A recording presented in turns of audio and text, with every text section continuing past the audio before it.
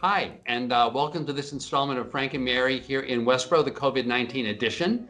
If you haven't seen this show before, my name is Art Bergeron. I'm an elder law attorney at Myrick O'Connell. Our office is right here in Westborough. And my day job is I do elder law, but this is not about my day job. This is about my friends Frank and Mary. If you've been to presentations of mine in senior centers in the area, you know that Frank and Mary's goal in life is to live in their house until they die and be buried in the backyard. And if they're living in Westborough, that means here. That means they don't want to move to San Diego with their kids. They don't. Welcome to this installment of Frank and Mary, where I live. They want to stay home. So the point of these shows is to help you know the people that you need to know and the programs that you need to know about in order to stay right here, right where you are. And Shelby, my wonderful co-host, who is your selectman, and you see her on TV at Myrick O'Connell. Our office is right here, and we decided we would do this during COVID-19 more regularly because things have changed so much over the last several months. So we started doing the shows regularly.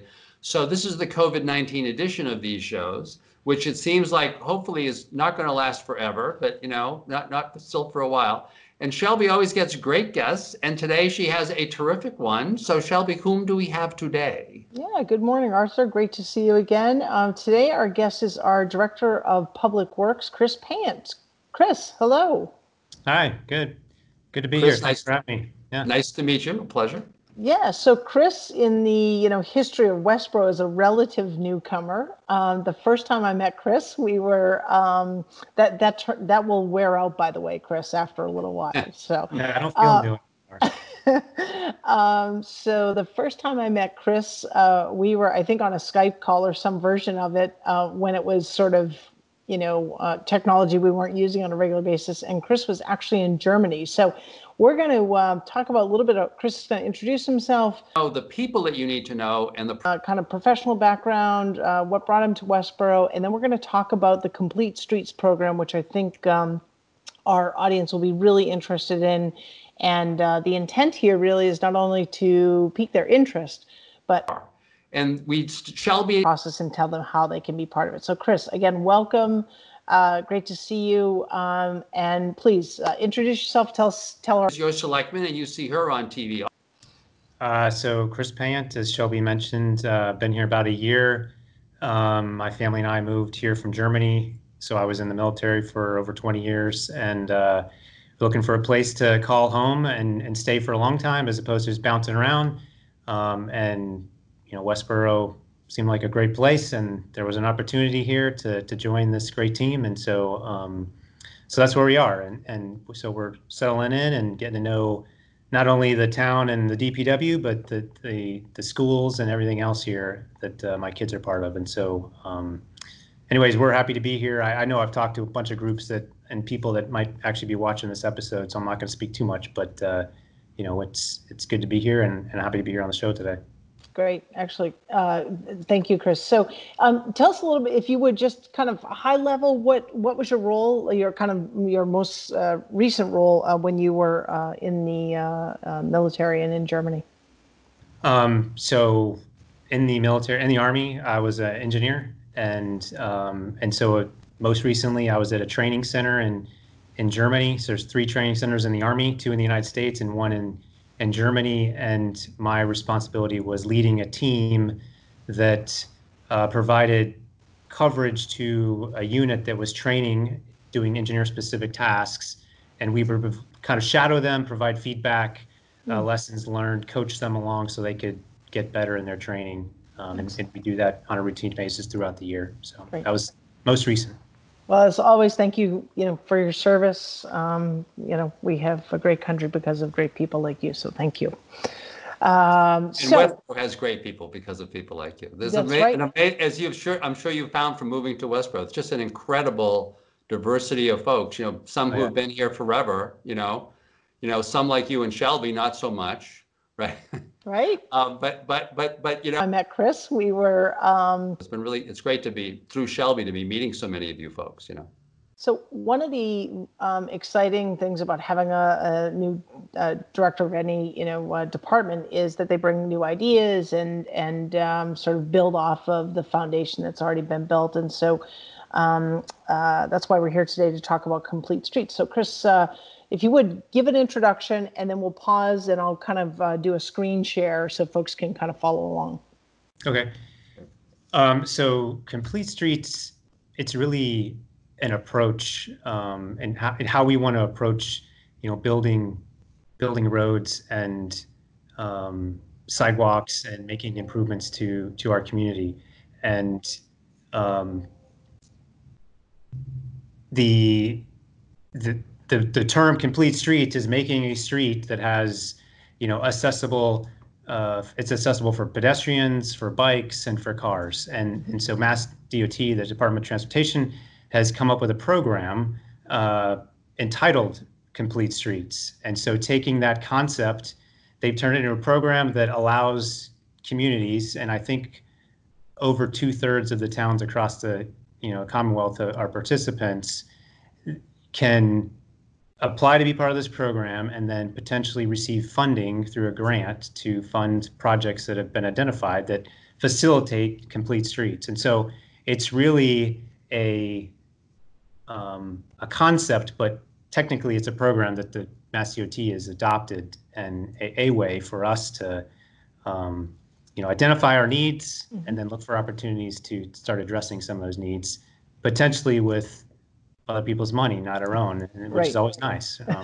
So that's kind of the gist of it. Yeah, absolutely. And I think one of the things that continues to impress me about the work done across many departments is our departments are very aggressive about applying for grants and looking for audience, a little bit about who Chris is. Sharing. So we're in the first phase, Chris, of Complete Streets, right? It's really developing that policy and exploring, and correct me if I'm wrong in any of this, but exploring kind of where are the initial needs, and that policy will then sort of frame work going forward and submission of future kind of grant requests, correct?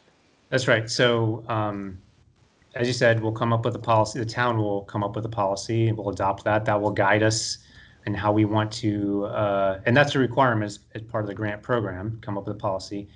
And the second part is for us to come up with a prioritization list. So identify all the things we want to do, whatever ideas are out there, put them on a big list, prioritize them, and then start chipping away at them in whatever way we can. And so the grant program provides funding, so not town funding, but the grant pays for a consultant to help guide us through that process. And so right now in the process, we're in the middle of the idea generation phase where we're getting all those ideas, and the consultant is taking those ideas and binning them according to kind of the type of activity it is. And then we have a working group that's comprised of many department representatives, and then the bike and pedestrian committee, everything else here that my kids are part of. We look at this big list and we start prioritizing, how we would go about tackling some of these efforts if we choose to do so. Sure. So we'll get into the prioritization. We'll kind of segue to that by hopefully my successful screen sharing. So I've learned in testing this that I'm not going to be able to see both of you. So if you can't see something, please let me know. But one of the, I think, important parts of this, anytime we talk about programs, is that folks, particularly Frank and Mary, they may need a little extra help navigating through websites and how do I find this information? So we're going to show folks how to find the information on our town website and how to participate in the process. So here comes the magical screen share. So here, folks, is our town's website. We're going to, you can find the Complete Streets program right now through a couple different ways. Right here through this link, but we're going to bring you to the department link so that you can see the great team over here that Chris has under Public Works. We're going to click on that. You should now see the Public Works Department page. There's lots of interesting information on here. And Chris, let me ask you a question while I'm getting to the Complete Streets feedback page, which is right here, as folks can see. How is Complete Streets different? I know you're going to be coming before the Board of Selectmen to talk about kind of roadway management, and sidewalks will be a component of that. How is Complete Streets different? In Germany, so there's 3 sidewalk management and road management program that we have. In my mind, the only real difference is where the money's coming from. And so we have a potential pot of money through the Complete Streets grant program. And we also have funding that's provided by the Commonwealth through Chapter 90, which is our source for funding to make road improvements. So that's where the money comes from. But really, in terms of our process and how we make decisions, to me, it's all bundled together. Okay. Because otherwise, we'd be potentially stepping on ourselves. Yeah, well, exactly. Right. And that's right. That's what I wanted folks to understand, that this is really, I mean, to me, this is sort of additive to the work that has already been done, because now we're looking for funding elsewhere. And it's also really a kind of a tried and true process. And we can learn from other communities that have done some really cool things through the program. So what we've got before folks here, and Chris, I'll have you, I'll drive it, but I just want to show folks how easy it is to participate in this. But this is effectively kind of the way the community can engage and provide its input to ultimately the prioritization, correct, Chris? Yep. So if you go to the left side of the screen, you can see a plus and a minus, and you click on that minus. Sorry. Then you'll see the screen zoom out. Westborough has great people because of people. And all of those bicycle and pedestrian icons in there represent comments that have been provided by residents and community members. And so what this screen allows anybody to do that accesses it is come to the site and identify a location that you think there might be an issue in terms of maybe the sidewalk is in rough shape and needs repaired. Maybe there's not a crosswalk and you think there should be one. Shelby, if you want to click on just any one of those blue icons, you'll see something. So there's a comment that was added by someone, identified a problem, and maybe provided a recommendation or just identified the problem, which is really the key. So those are meeting so many of you folks, there. And if you go to the note that says points, it's right in the middle of the screen in the banner. You can click on that, and it'll offer you the opportunity to go through a series of steps to make your point. So Shelby could pick pedestrian, and then it would cue her to a new screen that allows her to type in, her comment, whatever that might be, and then you hit submit, and it shows up on the screen. So it's super easy, and it's open to anybody. And what we will ultimately do is take all of these comments and assemble them into a database that allows us to organize and then ultimately prioritize where we might want to do some work. But it's extremely user-friendly and requires no username and password or anything else that makes things complicated. It's just as simple as what Shelby did right now. And so Frank, in terms of my friends Frank and Mary trying to figure this out, so they would click onto that. They could click onto this website and to that page. Complete Streets. It's really make a comment. They're not making. Are they making a comment about a particular location, Chris, or are they making a generic comment? And so if the comment is about a particular place, they need to explain that place to you so that you can insert that place on that map. So am I getting this? I'm trying to understand. That's a great question. It could be either way. So you could find a location on the map. You could press the plus and minus, zoom in to wherever you'd like to find an intersection, and click on that specific location, and that's where your little pedestrian person will show up. But if you didn't have a specific thing in mind, but you still wanted to provide feedback, you could just pick a spot anywhere and add an icon and make a generic or general comment that's not maybe tied to a specific location, but still something is important. So Arthur, I actually went out here and did, played around with this for a little while just to make sure I understood how to do it. And one area that I thought is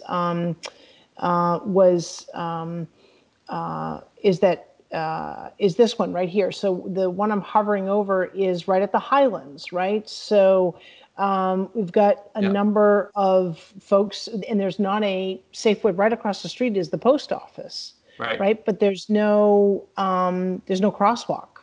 So the other neat thing about this is as folks kind of scroll around and you read what folks have submitted, you can click on that and it allows you to add your own comment and add it. So I'm just going to, Chris, if you don't mind, this is a test comment. And if I add it, yeah, then what you see here is, correct me if I'm wrong, Chris, I thought that there were, maybe now I'm gonna mess myself up here, but there's a way to see all the other comments in a particular section. On that spot. Yeah, see right here, I just opened a different one. Yep, there it is. See at the bottom, there are 2 other folks that have added to this. So you don't, so very easy to navigate. The other, so I'm going to scroll out just so folks can kind of see. Now, I'm on the east side of town here. Got lots of friends over here that have said, we really can't, success. Look at all the comments. So it just takes a moment to refresh.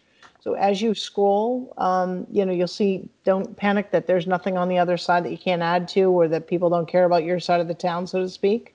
Right. Just give it a moment to refresh and then it pops up. For folks that are not comfortable in what we just have shown, and actually Chris, is there anything else you want to show here? No, I think we covered. I'm sorry. Yeah, one more. So points is there. And then I think that, so I just want to walk folks through that again. So again, you just click on points and then it's potentially with these. But even in selecting, if you select pedestrian, there's still a way, we'll just put that there for a second. It still gives lots of other sort of subcategories. And then you have this whole comment section where you can elaborate on what you want to submit. So kind of as you were mentioning, Shelby, so you can actually click on places where people have already clicked, and then you're kind of making a comment which is being added to other people, or you can as a pedestrian or as a cyclist or whatever, click on a new point that you think is a real problematic point. Right, and add to it. That's wonderful. Yeah, it's a really handy tool. That's really cool. It really is, and there are some other, actually, I should have shown. I found out some things about the town. I think there are some. It shows where some of the trails are. It's actually very cool. So it's kind of a fun way to kind of see what's in the town and kind of where, where there are, Chris, of complete streets, right? It ultimately will give the whole town, but certainly Chris and his team, really a guide for prioritization of projects. Because we know that we can't do everything, right? We can't, the funds are not limited, particularly in these days. Right. Hopefully Oh, please. Just to your comment about the trails. So we are working with the manager of the site so that we can incorporate some trails are on there. The charm bracelet. Yeah, charm bracelet. Sorry. Yeah. It's on there, but the town had an old sidewalk plan. There's some trail plans that are future things that people have looked at. So all of that stuff, the intent is to get it all in one spot, and then we can, connect the dots and make sure we're actually building a network as opposed to just, isolated sidewalks or bike paths or whatever. But it's a network that makes sense for everybody. So I have a question. So if I'm Frank and Mary, and you just blew me away with all of this stuff, right? And the reason why I'm watching the show on cable is because I don't know how to do any of this stuff, right? And that's why I'm so happy that cable actually tapes these shows and puts them on cable so that I don't have to figure this out. So if I can't figure it out, is there somebody, and certainly I could call one of my kids because they all get this, right? And they could do this, they could click onto this site and I could talk to them about it and they could get the information in, for me as a consumer. But if I don't want to do that, is there like a person or somebody that I could call at town, Chris, one of your people, is there somebody that I can call who can help me get something onto that map? Because as you now that you've described it, it's an invaluable tool, and because it gives everybody else the ability to look and go, oh yeah, that's right, that's a problem. Things that you wouldn't necessarily have thought of. Start chipping away at them and whatever on there as the pedestrian, and it reminds you of what that issue might have been. So I'm just wondering. Yeah, absolutely. So anytime somebody had a question, they're welcome to call us. And our number's right there on the webpage that Shelby just had up. And could you just give us that number just in he can talk you right through it. Well, we'll put it at the bottom of the screen. We'll put it at the bottom. That's great. Yep. We'll put it at the bottom of the screen. That's terrific. That's terrific. Yeah, I think that'd be a big help, right?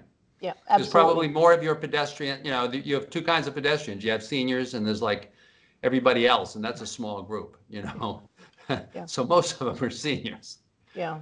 No, well, definitely. I was actually going to propose that, Arthur. So thank you for bringing that up, because even though we kind of walked through it and hopefully folks see the simplicity of it, it still can be like, I'm not sure. I don't want to break the system, as my mom would say, right?